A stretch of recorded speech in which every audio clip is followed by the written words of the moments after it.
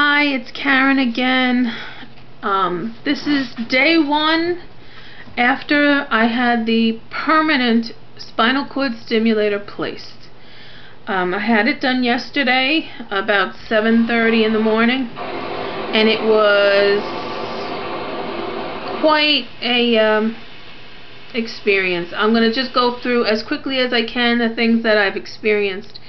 You go in, they give you, your anesthesia, your IV, basic stuff for surgery.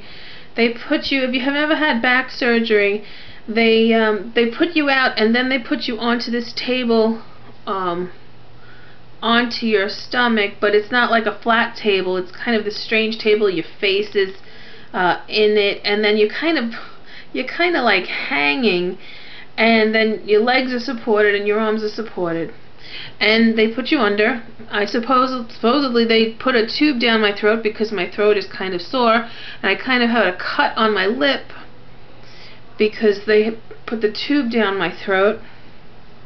But they do all that when you're under anesthesia, so you don't feel any of that, and it's out by the time you wake up. The first thing I felt afterwards, and up until now a little, is this horrendous gas kind of pain that went right across my belly, like a really painful pinching, stabbing kind of, it felt like gas, and I'm assuming that's what it was. That was I was like chewing on the gas X all night and drinking and doing what I can to try and get rid of that. But that was the first sensation. They gave me a lot of stuff in recovery too for it. They gave me Compazine, a couple of other things, and they gave me pain medication.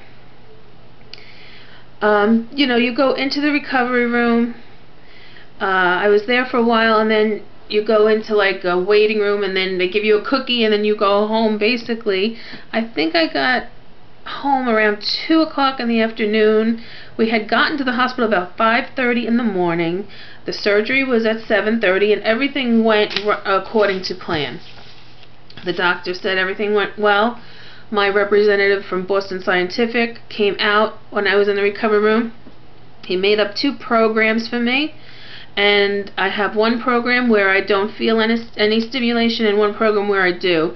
And because I was in so much pain, I asked, let's keep it on the one where I don't feel anything.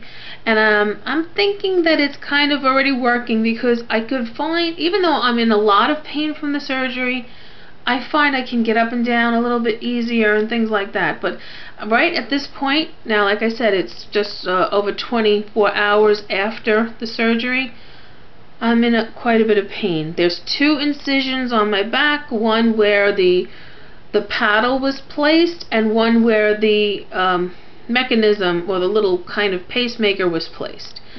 And I don't want to sugarcoat it because it hurts. It hurts. I don't know how else to say it. You've gone through surgery, and it's very painful. It was near next to impossible to sleep all night. I think I slept maybe half an hour to an hour maybe at a time. I kept walking from the bed to the computer room, maybe fall asleep at my desk, back and forth, back and forth. Overall, I feel like I've been hit by a truck. My arms hurt, my neck hurts, my throat hurts, obviously my back hurts, my sides hurt. The only thing I could say that doesn't really hurt, which is weird, are my legs, because that's what the whole point was, is because of the pain in my lower back and my legs, and my legs are like the only things that don't hurt. But right after the surgery, until about maybe this morning, my legs were very, very shaky. So if you have a walker, or you've used a walker in the past, I suggest you keep it handy, because my legs were very wobbly right after the surgery. And it's pretty much gone away now. I felt like I was going to fall. So if you do have a walker or a cane or something, definitely keep it handy. They say that that's from the stimulator being placed. That's what I read. What else? One hand, for some reason, has all broken blood vessels on it. I don't know what that's from. It could be from the position I was in.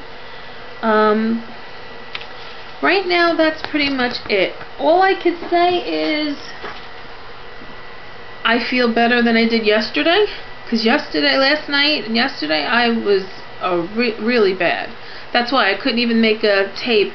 I couldn't really do much of anything. Today I'm starting a little bit to feel a little bit better, but my husband took a picture of my back, and it's like the two places covered with it's like gauze and Tegaderm, which is that clear plastic, and you have to be able to have somebody change that for you. It has to be changed at least once a day for 6 days. They say you can take a shower as long as you don't get that wet for 6 days, which is kind of going to be difficult. I'll probably do more like sponge baths for the first 6 days, and then after 6 days you're supposed to remove it to air. So we'll see. This is just day 1, so we'll see how that goes. But that's about all I can tell you right now. A lot of pain, a lot of bruising. Really feel like I got hit by a truck. But we'll see how it goes, and I'll come back tomorrow and update you.